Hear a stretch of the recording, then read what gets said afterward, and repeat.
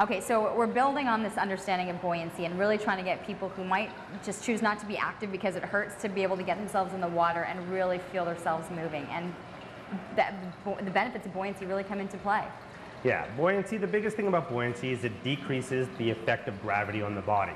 So for a lot of individuals who have trouble walking on the outside or on land because of pain, they tend to take smaller steps. In the water, we're going to have the same individual focus on the range of motion of their hips and knees by taking bigger steps in a safe environment. The other thing you're going to notice is we've added float weights to this client. This client has flotation devices on their ankles.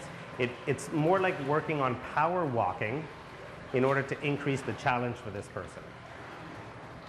We can even take that up one more step by adding an upper extremity workout using floats.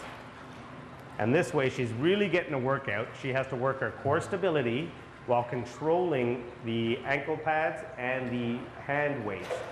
You wouldn't think it was much, but really when you add in the resistance of water, it makes a difference. But you're looking also, while this is challenging, you're looking at just being able to get people moving again and getting them through movement that they take for granted on a daily basis. And that's it, because what we do notice for anyone who's in pain is they start losing range of motion and strength when they're walking. So this is a fantastic option in order to maximize range of motion and strength for those who have lower extremity pain.